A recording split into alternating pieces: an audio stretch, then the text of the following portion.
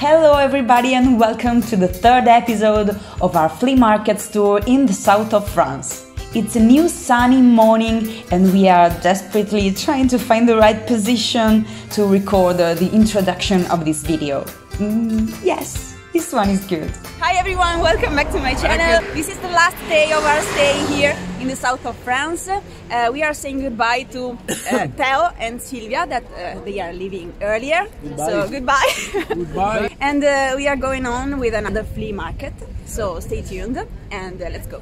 Bye. Ragazzi, sì, ci voleva. Ragazzi, guarda che paninazzi che hanno pronti. Sembra di livello anche. Ma guarda quanti dolcetti. Qual è che vuoi, amore? Pizza pistiacci voglio.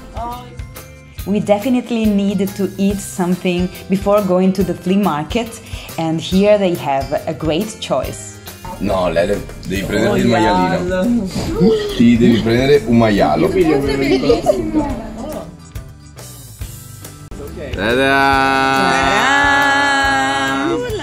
Bonjour, bonjour.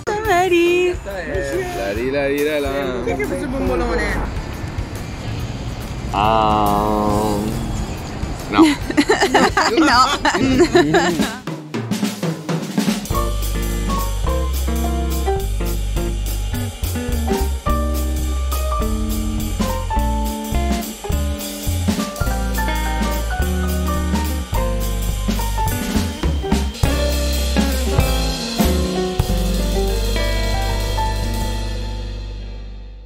Today we are in the city of Nice. Just a quick stop at the station. Ciao. Ciao. And we are on the road to the antiques market. Today is Easter Monday. We are planning to see 3 markets and they are all different, so stay till the end of the video because this is the grand finale of our vintage holiday. I visited Nice when I was younger, but I didn't remember the beauty of this place. There are old shops and buildings with Art Nouveau style, which I love very much. This market has permanent structures and awnings, and I'm sure that here there are many high-quality pieces, but also cheaper alternatives, which we like best. So let's start. Oh, come on, are you kidding me? If you have seen the previous episode, you know exactly what I'm thinking right now.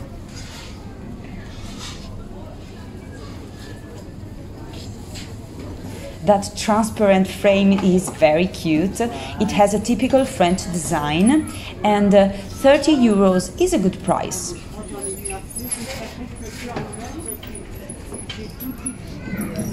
I love the color and decorations of this lamp. I wonder if it's an old one or not, but it surely has a Liberty inspiration.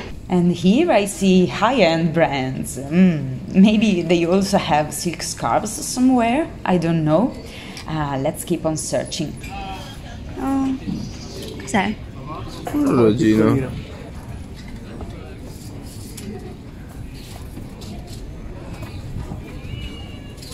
Dice 70, vero? 70.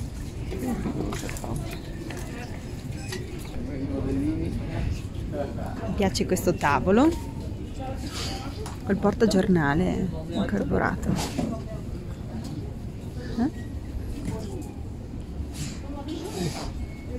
And those seem vases by Gallè, but they are not signed, so they are less valuable, but I like them anyway. This was the upper part of an old dressing table.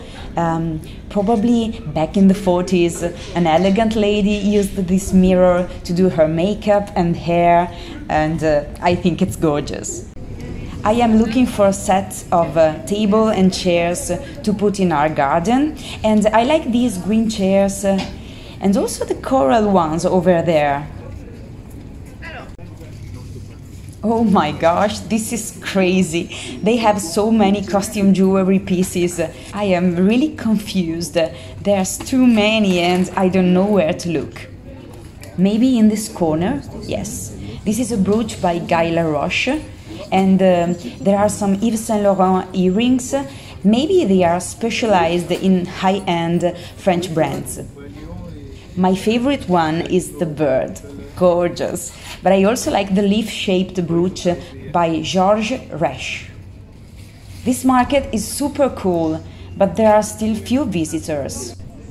If you are curious to see what I purchased today, stay until the end of the video because I will share with you my haul. The writing says, on this carpet, discounts. Let me see if there is something interesting. Oh yes, this is a beautiful inkwell. Today I'm obsessed with Art Nouveau style and the price is 30 euros.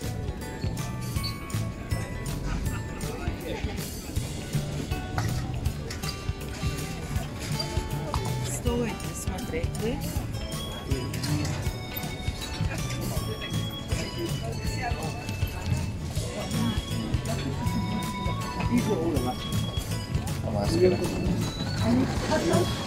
Ti piace?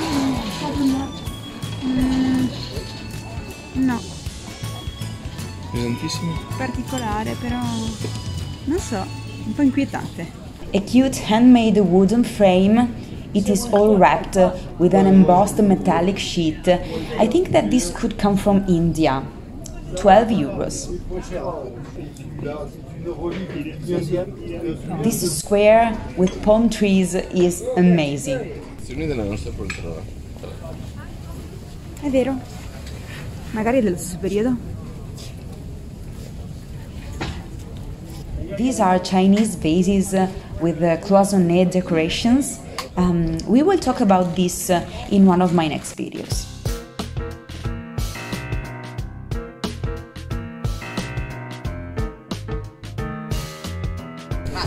Ma che cos'è? Io pensavo dentro Cos'è? Cos'è? Mi sono già fatto male. Una borsa di Hermès. Te la regalo, giuro, te la è tua. Te la Grazie. regalo. Ma che è? Cioè, che delusione. Se vuoi c'è anche questo Mord di Hermès. Ma dentro non c'è niente? Dentro non c'è Quanto costa la scatola? Non lo so, però è carina la scatola di Hermès. Adesso glielo chiedo. Sì, adesso gli chiedo il prezzo. A nice green dish by Wedgwood. I am looking for cheap pieces to resell in my web shop, but I think that this is not the case. Credo sia un'altra di Hermès. Sì.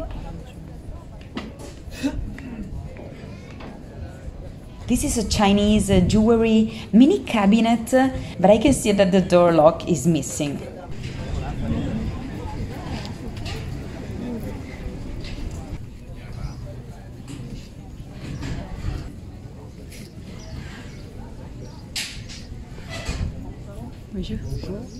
This rack looked very promising, but only the first pieces were branded. Let me see. I like this velvet jacket, 40 euros, no brand. This is not a good price. Okay, let's move on. Some nice French barbotine ceramic plates.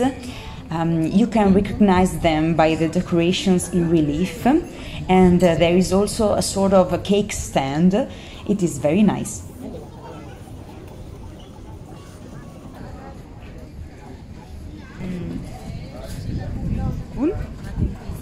I spotted these two hand mirrors. I like them both, and I also like that one, the round one. I'm not sure whether this is vintage or not, but anyway, I want a round mirror. So let's talk about this stand. The old lady has a collection of vases signed by Émile Gallè, and let me tell you something about their story, because Gallè perhaps was the most famous master glassmaker in history. He was born in Nancy, in France, in 1846.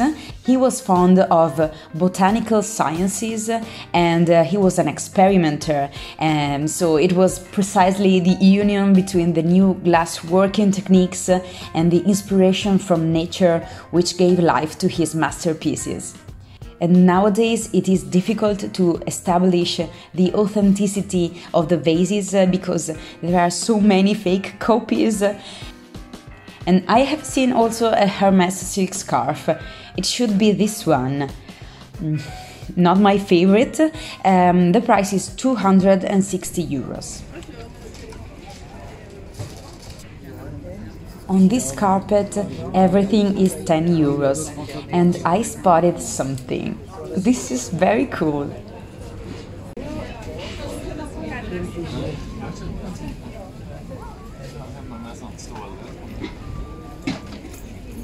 You need a very big pocket to hold this. Maybe it is an alarm clock? I don't know.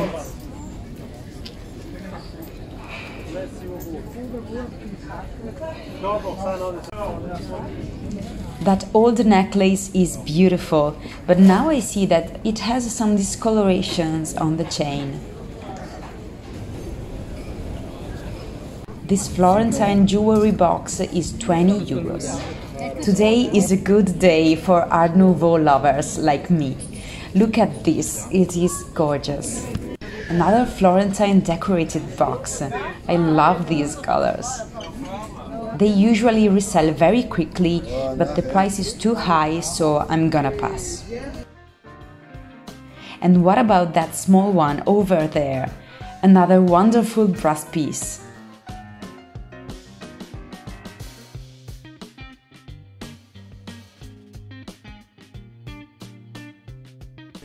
Che hai trovato? Non so, una scatolina, ma se ti piace. Bella? Subito un restauro strano? no, qualche botta. Fammi vedere il manico. Che L'hanno dire? riparato dietro con quelle viti lì. Hanno risistemato un po' male. These are a couple of cute Chinese paintings. Recently I got a similar one from a vintage shop, and I think I will show it to you in another video. And here we find again the shell dishes by Sergei Min. I saw a set 2 days ago for 30 euros, and here they cost 130 euros. This is how it goes. Che dici? La prenda? È molto carina con i numeri grandi così. 10 euro. Non funziona però. E c'è anche quell'ovetto lì. Però è anche a dei... l'hanno appena messo. Strana. Made in Germany. Mi piace. Vuoi vedere? Molto pasquale. Cinese? Molto carina. Merita. Look at the shape of these candle holders. Beautiful, but maybe they are too complicated. Here they have a Chanel boy bag, designed by the famous Karl Lagerfeld, but it is hard to tell if it is authentic or not.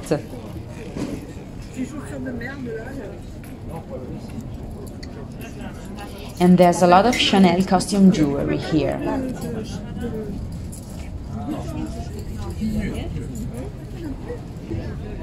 The leopard is another item that we have seen also 2 days ago. And that mirror on the right is very cool.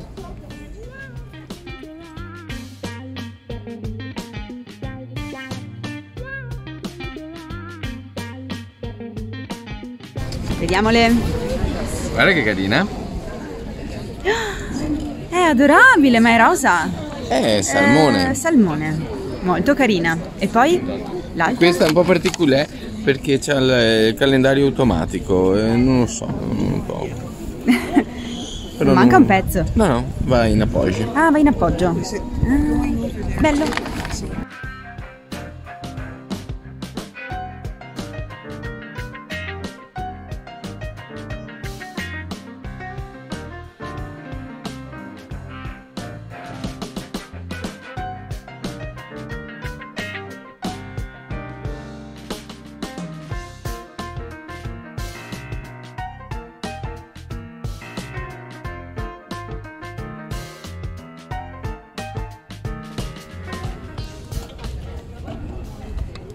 Another hand mirror. I love the ribbon on the upper part. This is all hand carved.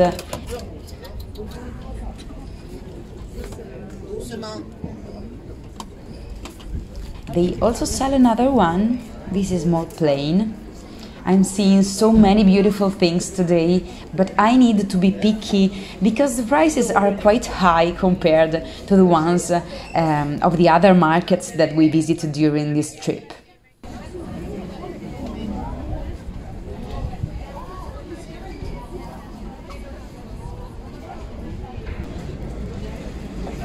Cos'era?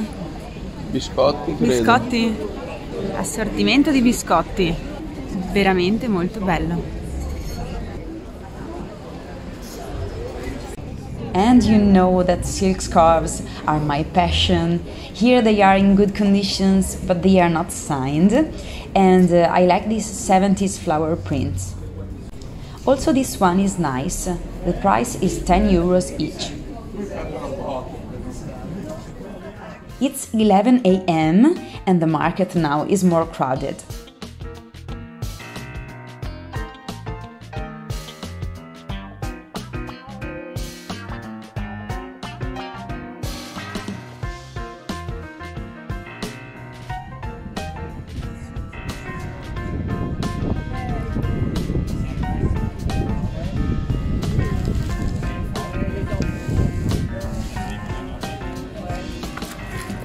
So this frame is a little mystery because it is heavy and it seems very old. Also the beige fabric on the back seems old, but it has plastic clips on the back, so I believe that it is a recent reproduction. I am looking for other boxes for my small collection of vintage Hermes silk scarves. Actually, I've got 3 of them, but I only have 1 box.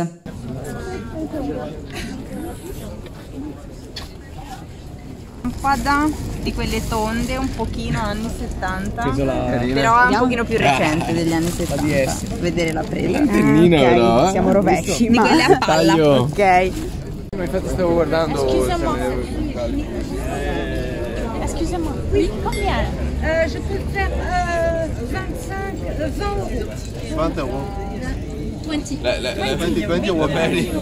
It's Prende tutti gli spruzzini. Tutti. No, bellissimo questo.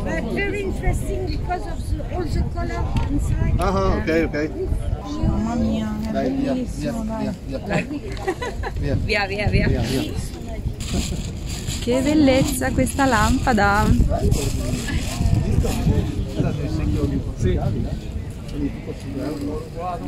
Okay, wait a minute.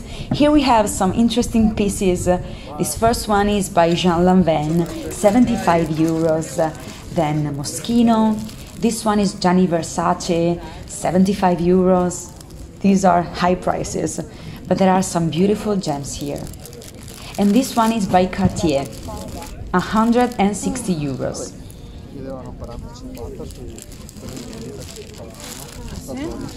Balenciaga, 45 euros. This price is lower than I expected. Maybe the scarf is not in excellent conditions. And this is by Chanel, only 65 euros. This is another low price.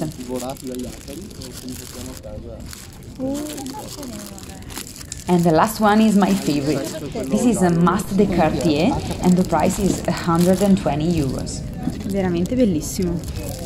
And speaking about silk scarves, at the end of this video I've got a new entry that I just can't wait to show you.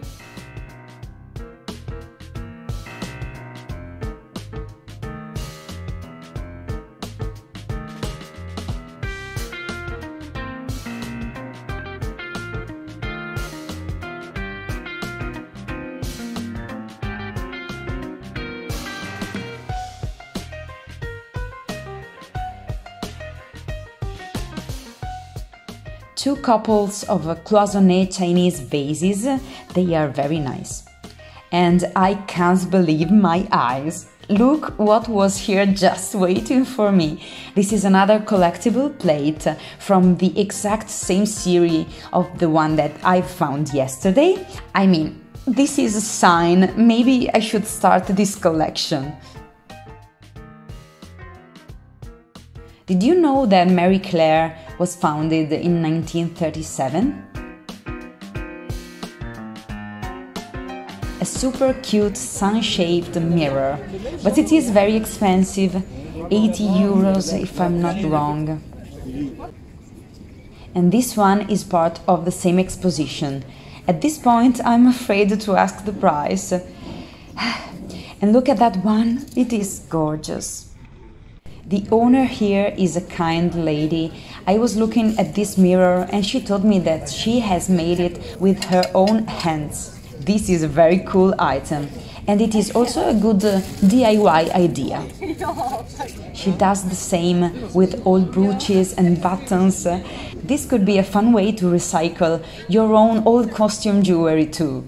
Also the bags are handmade with different materials. I like this one with the cat.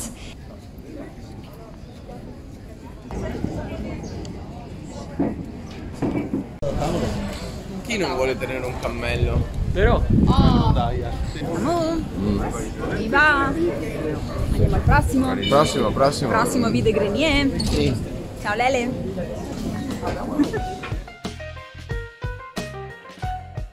We are on the road for the second market of the day, that is out of the town of Nice. Allora, questa volta ci proviamo davvero, allora, ci diamo una tempistica. Assolutamente. Per stare al mercatino e poi volare verso casa. Volare. Vola. Qual è la tempistica? 7 minuti. Sono tutti a mangiare adesso. No, banchetto. Ah, banchetto. Ne abbiamo. Unfortunately, the information I got about this market were wrong. It was an ordinary, crowded, weekly market. But don't worry, I've got a B-plan. È quello là in fondo? Sì, c'è la frutta, la cicoria. So we have parked our van and we are ready to discover this other market. Let's hope it's better than the previous one. Polionda. Ho detto polionda. 45 euro L'hanno tagliato, vedi, dal policarbonato. e Picassone qua. Sì, però è tanto Bellino invece. grande, amore. È enorme. I was wondering how we could bring home the big trunk because our van is almost full. Anyway, this market is what the French call VIDE GRENIERS. It is similar to a yard sale, so it is more difficult to find something interesting, but the prices are much lower than the ones we've seen this morning. And who knows, maybe there are some hidden gems, so let's keep on searching.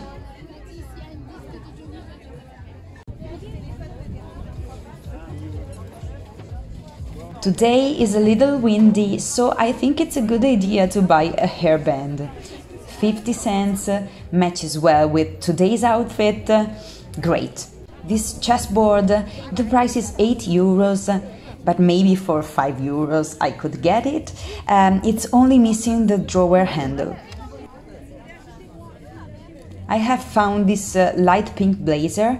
I don't know if you can see it, but it has a shiny embossed texture. It is very nice. 3 euros for this one.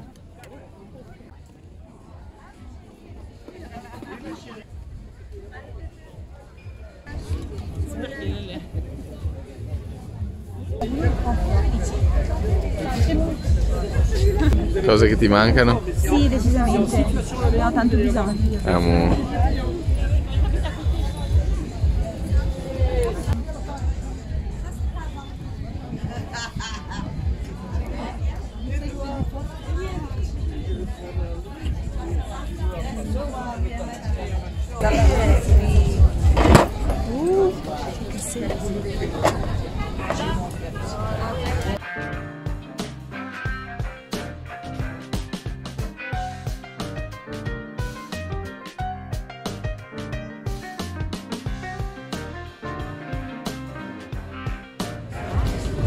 Tipo di qualche vecchio film.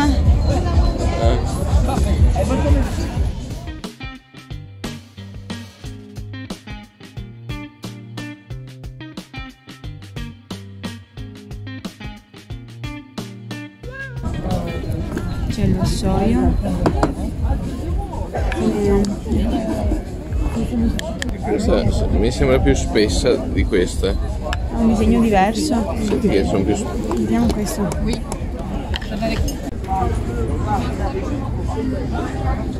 Cos'è, uno specchietto? Vediamo, dietro? Le cartone. Vintage. Mi dai un po' di... Vediamo, Le patina per scarpe. chiudi. Che pelle. Un po' di Roba un po' lucido. etnica.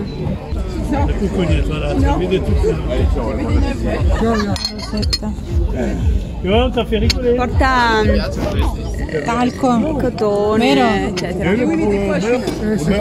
Per camera nostra? Facciamoci fare il prezzo per il set. Sì. Mary, metti un attimo Sopra. giù, metti sopra. Lì, tutto. Vediamo. molto caratteristico.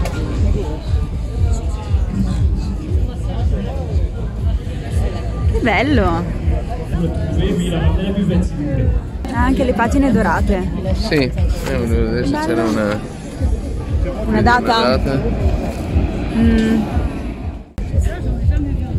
81. Taran. Ah! Non so se si vede. 10, 18, 22.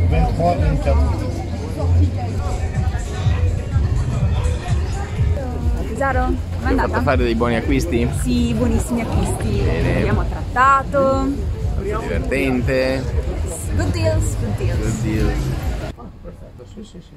Ok, bisogna ricordarsi come Resimo che... No! Scusa, lo rifaccio se vuoi. Bisogna che stiamo molto attenti nell'apertura del portellone perché le cose potrebbero cadere vista ormai la mole comincia a diventare impegnativa. Così era molto più comprensibile, Sì, grazie non Lele. devi tagliare e fare, sai, tutti i tuoi... Fare le traduzioni sia in inglese Le che in traduzioni, italiano perché esatto. non è detto che le persone Esatto. capiscano.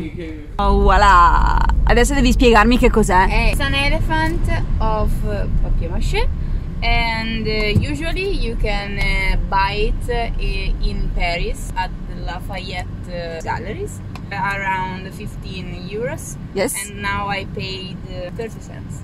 Wow! And now, as promised, I'm sharing with you today's haul. But before starting, today I'm going to do something special because I've got some fresh flower compositions and I want to use them as a centerpiece. I'm using this Florentine tray to hold them, and then I set the table with some of my recent purchases, such as these gorgeous ceramic bowls. They are Italian and they are handmade in Castelli. There is also a bigger bowl, and I think they are perfect to serve the fruit salad. I've got the entire set for 12 euros, which is a super good price for these ceramics. This setup was really improvised. How amazing is this color combination? I am obsessed. I also got these brass candlesticks. I am so glad that I found a couple for only 10 euros, and I am using these thrifted golden candles that were meant to be for Christmas, but I think they look good also in this spring version.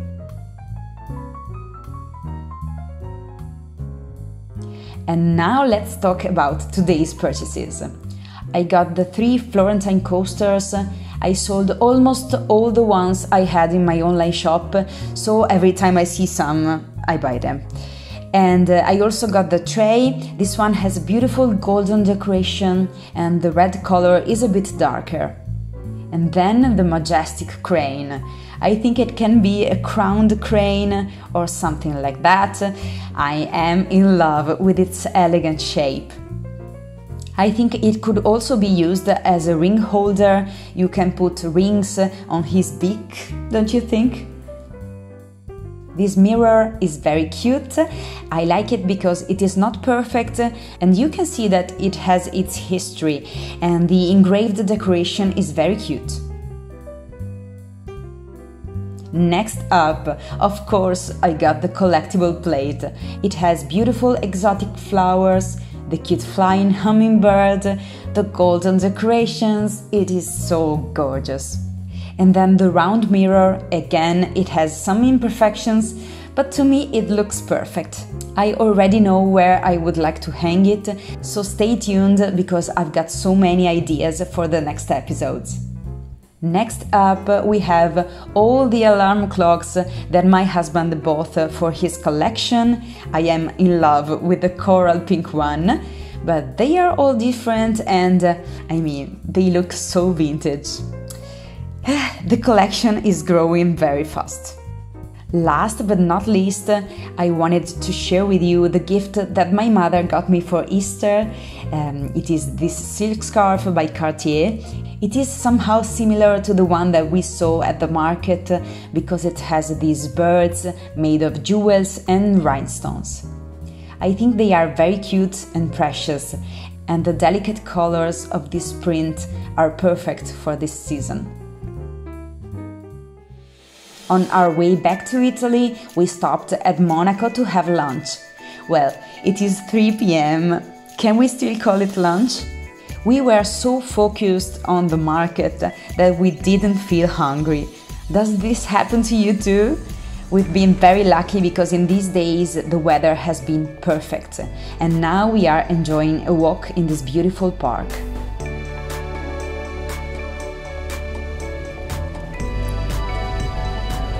Oh, che bene! Oh sole mio! Si torna a mangiare italiano. I was joking. I ordered salmon tartare. Not very Italian, but very good. Buon appetito! Buon appetito!